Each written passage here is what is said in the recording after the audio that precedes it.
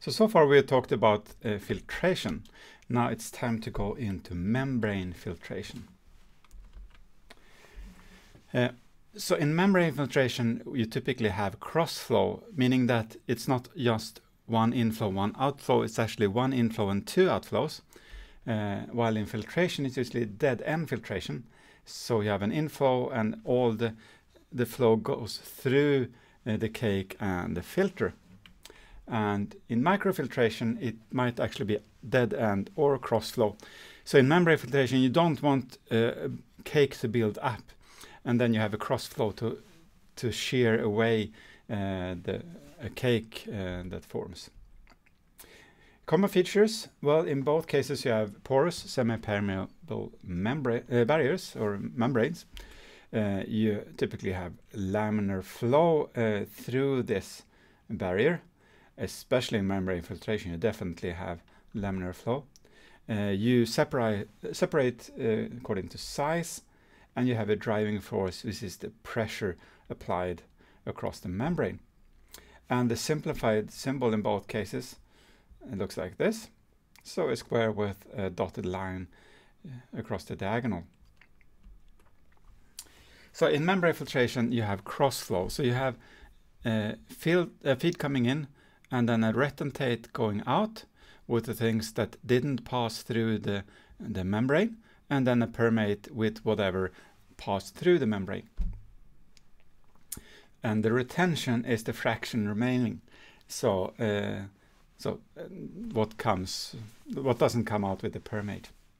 So let's try to do a mass balance for the liquid and the solute. And you can pause here to try to think for yourself for a while what this will look like.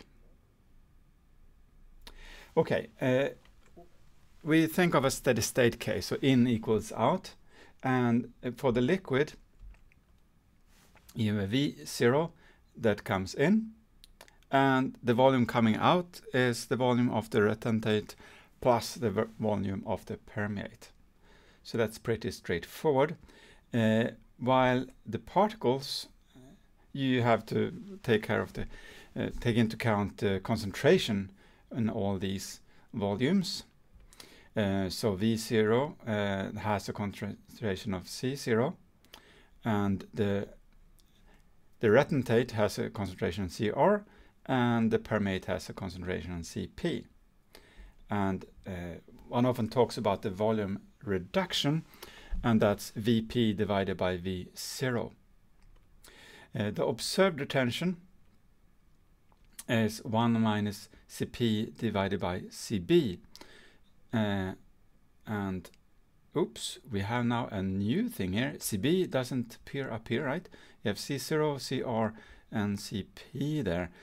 Well, what's Cb? Well, Cb is the concentration on the feed side. And, well, the feed side here, well, it might actually vary along the membrane here. So what we know is that the Cb is somewhere between C0 and Cr. And depending on the setup,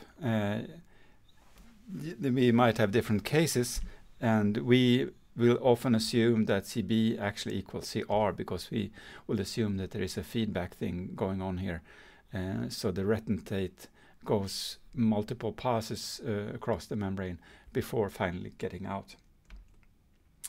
So what does the membrane look like? Well, in microfiltration, it's typically just a homogeneous membrane with some holes in it. You can think of just a piece of some solid and that you have punched holes in, which you could do with a laser, for example.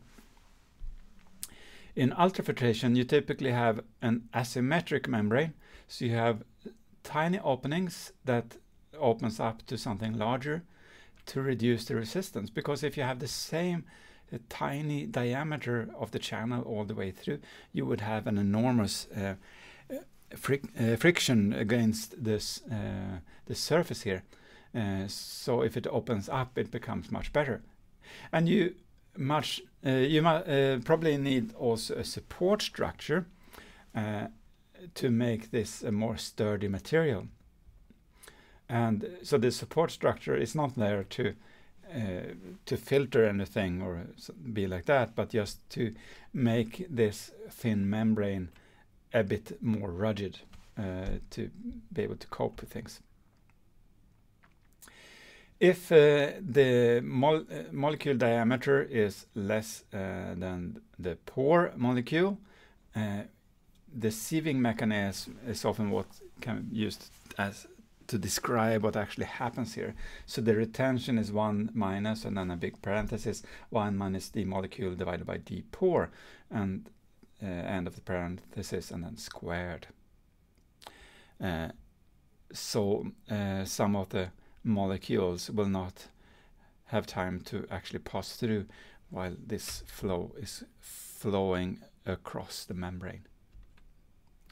In reverse osmosis, which is the finest membrane, then you actually have an active layer up here, which could actually be without any holes whatsoever.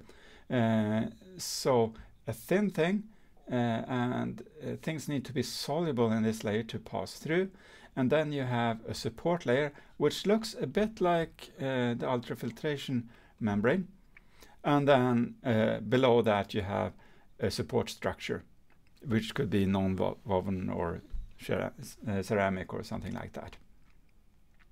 So the separation mechanism here is not what we had before, the sieving mechanism, but rather it depends on diffusion and solubility inside this active layer.